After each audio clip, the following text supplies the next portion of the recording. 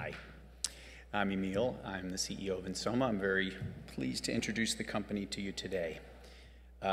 Before I hit the first slide, we start with a fairly simple premise, which is that engineered cell therapy, either engineering a T cell or an hematopoietic stem cell, we've seen how curative that can be, but that the way that we do it today, that we're forced to do it today in an ex vivo paradigm, really won't serve the majority of patients. That's our thesis. We are an in vivo cellular engineering company.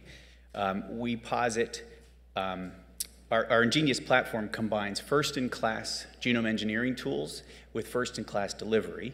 We intend to combine that in a one-time, simple outpatient procedure to durably engineer any cell of the hematopoietic system.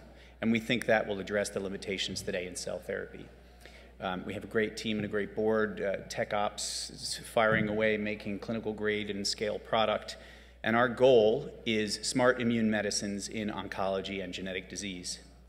Our mission is one-time in vivo treatments that precisely engineer any cell of the hematopoietic system to cure diseases from within. That starts with our ingenious platform, which combines that first-in-class engineering and delivery tools. In engineering, we have class-leading base editors, both A and C base editors. We combine that with a high-efficiency transposase, and the combination of those two, the base editor allowing SNPs and point mutations, knockouts, and the transposase to introduce large cargo into the genome, gives us the full breadth of capabilities that we think we need today. And we believe we'll be able to enable next-generation gene writer type capabilities as we go forward. That's delivered by our ingenious delivery platform, which is a helper-dependent adenovirus, virus-like particle. We've stripped the entire genome. There is no virus genome left, and that gives us the full 35 kb packaging capacity, which we deliver to the nucleus of the target cell. And we can engineer, and we're continuing to screen for new tropisms. All of that, we hope, fits into a simple outpatient procedure where we can in vivo engineer with genomic medicines and we hope provide durable cures. So the paradigm is fairly straightforward. We can engineer the peripheral blood cell, and we'll show you data on this. And this would, give you a kinetic profile that looks something like this. You get a high titer of that cell, and over time, it diminishes. And we can see this, for example, in our CAR T therapies today, where relapse is the problem. But we can also engineer the hematopoietic stem cell, and that gives you a different profile, where over time, there's a latent phase where the hematopoietic cell, after it's engineered, begins to make the daughter cell. So if you make a CAR T, it appears over time. So we intend to combine those two approaches to durably engineer the hematopoietic system. And so if you step back for a second and say, what's the potential of that? You can imagine, it's fairly straightforward to imagine engineering any cell of the blood system, and there are lots of companies doing great work doing that. What we do in combination with that is the hematopoietic stem cell, and that gives you sort of programmability for the immune system for the first time. A simple example of that would be the genetic medicine on the left, where we engineer in a copy of the globin gene, but we put it under regulatory control of a red blood cell locus, so that it's only expressed in the red cell. And then you get this sort of little cartoon here where the payload is only expressed there. If that's all we do, which is pick the best cell and payload combination to cure disease, I think we'll make a really valuable contribution. But the column on the right is the one that I think is wholly new, which is the idea of activating multiple cells of the immune system simultaneously. So in the example I give you here, we would make a CAR-NK combined with a conditional monocyte, say a monocyte delivering a checkpoint inhibitor or an inflammatory cytokine. And that might give you new control over solid tumors, for example. So we think that approach of activating multiple nodes is new and pretty disruptive. So in genetics, the paradigm is fairly simple. We have curative therapies for genetic disease. We've seen just the amazing advancements just this year, but unfortunately those advances will probably at best treat 1%, would be a good target. For example, in sickle cell disease, 1% of the total burden of disease worldwide. And that's because it's a really tough, it's a brutal paradigm for the patient. They live for months without an immune system, and they have to be in a high-intensity hospital setting in order to endure the bone marrow transplant and the myoablation. We intend to simplify that with a one-time in vivo treatment targeting that hematopoietic stem cell, where, in theory, it will be this simple approach. And we'll show you animal models where we can do this.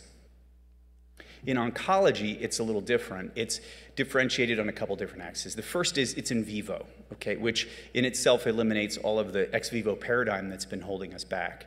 The second is that we hope it will be durable because we combine that immediate engineering with the long-term durability. The third is that it's multicellular for the first time, I believe, where we will turn on multiple cells of the immune system simultaneously. And the fourth is that it's combinatorial. And what I mean by this is we will not cure solid tumors with a single CAR T. That's my opinion, of course. This is complex disease with multiple layers of control. You have suppressive environment, suppressive cytokines, suppressive cells, and you need to peel back all those layers. It will be a combination therapy. The question is whether we develop individual elements and then partner them as individual companies, or we try to develop a single-step combination therapy. That's our goal. So we have a lot of validation, all the benefit from our founders, Andre Lieber and Hans-Peter Kiem. Hans-Peter is the current president of the American Society of Gene and Cell Therapy. They have published now for over 10 years on this system, both the efficacy, the safety, and the mechanism of action. And I'll just give you one, so I'll show you a few examples here. It is safe. This helper-dependent adenoviral system, stripped of all the genome, is not yesterday's adenovirus. It is safe. We've now done, and I'll show you in monkeys. But this is an example of in the liver, effectively no response in the liver, no response in the liver enzymes, or very minimal. And on the right, systemic administration showing minimal or very small response, in this case to IL-6, but you can measure pretty much every cytokine and see pretty much nothing in the monkey. We've now done 14 monkeys, and we're confident this is an acutely safe vector.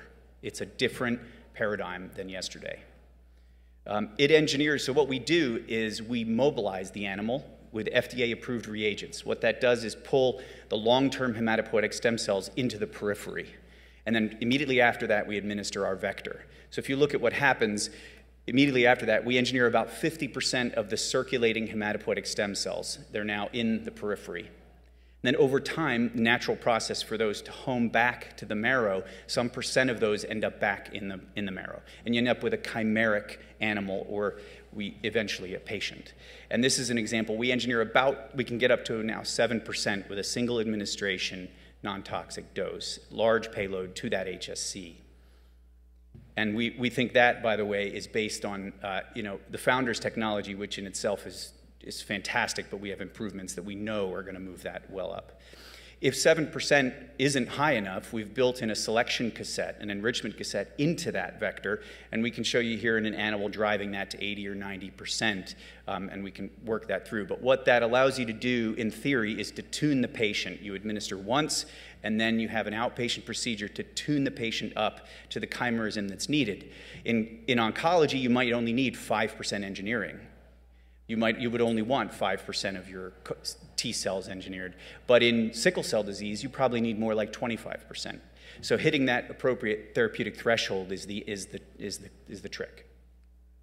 And these are durably engineered. On the left is durable engineering. This is a secondary engraftment in a mouse showing the long-term HSC. And on the right is, over time, the red blood cells from that secondary engraftment. We've done this many times. We know that we're engineering the long-term compartment. And we can do now, when we insert this payload into the long-term HSC, on the left is just a research example where we've used a non-specific promoter, PGK promoter, expressing GFP. So now every cell of the blood system that was from that parental cell HSC will be green. And you can see we mark every lineage. So in this case, you can see T, B, monocyte. So we can, if you want, mark all. But the question is, can you mark one or selectively mark what you want? And on the right is that example. In this case, we've put in a payload. In this case, it's the gamma globin gene because we're targeting hemoglobinopathies. But we've put in a 25 kb promoter to regulate that payload. It's the native promoter, the full-length native promoter. And what you get is full-length native expression of that transgene And that's what you see here. It's only expressed in the red cell. It's not expressed off target. So it gives you, we can show you that we can turn on one or more nodes independently. And we've now got further data than this. Here's 4 published examples, curative results in animals. I just show them quickly. On the top left, delivering Sleeping Beauty transposase for curative effect. On the top right, delivering base editors to cure the mouse. On the bottom left, a combination of CRISPR-Cas and transposase where the vector has multiple components curing. And on the bottom right is a poster at the American Society of Gene and Cell Therapy with our founders, Andre and Hans-Peter and David Liu, delivering the coolest new base editor and flipping the pathogenic base in sickle disease, and only that base. All 4 curative examples in animals. We can show that we can now do this in oncology, for example, on the left, in vivo engineering peripheral T and NK cells. You can see targeting 3–4% there of the T and NK cells. And on the right, those cells, after introduction of a CAR construct, killing the target cell. And the basic premise is that, as I said, in oncology and autoimmunity, in complex polygenic disease, you need a medicine that will address that complexity. That's what we think we can do with multiplexing. The possibility of many cells engineered with many different payloads to address complex disease. And on the right, it's about the ability to provide a simple outpatient procedure to fix a broken gene, which we think will make genomic medicine much more accessible. We have a great board founded about 2 years ago, F' and 5AM as the lead investor. Great board you can see here. We have a 5-target deal with Takeda that's in rare disease, where we have 2 targets underway right now and progressing. It's pretty exciting. And a team that I think I'm very proud to manage. It's a great team of people. People like Rob, I think maybe you caught his panel earlier today. He's about to get his 3rd drug approved from inception. That's pretty rare to even get one. I can go through, but it's a great team. Tony was the head of platform at Intellia, Patrick with his combination of FDA and Spark. It's a great group of people. And you know, we think we've enabled something exciting and new here, a platform that enables the full spectrum of edits, that solves the delivery challenge. If it can be delivered as a DNA, if it's a DNA, we can deliver it, is the way we see it. And it allows in vivo engineering of the immune system. We think it's a very big opportunity, this idea of in vivo engineering of the hematopoietic system for oncology, autoimmune disease, and genetic disease. And we are open to partnerships outside of our core area. And we believe we've positioned well now with a good team, tech ops, management, and partnership with Takeda. And we're looking forward to the future. So thank you for listening. Happy to take any questions.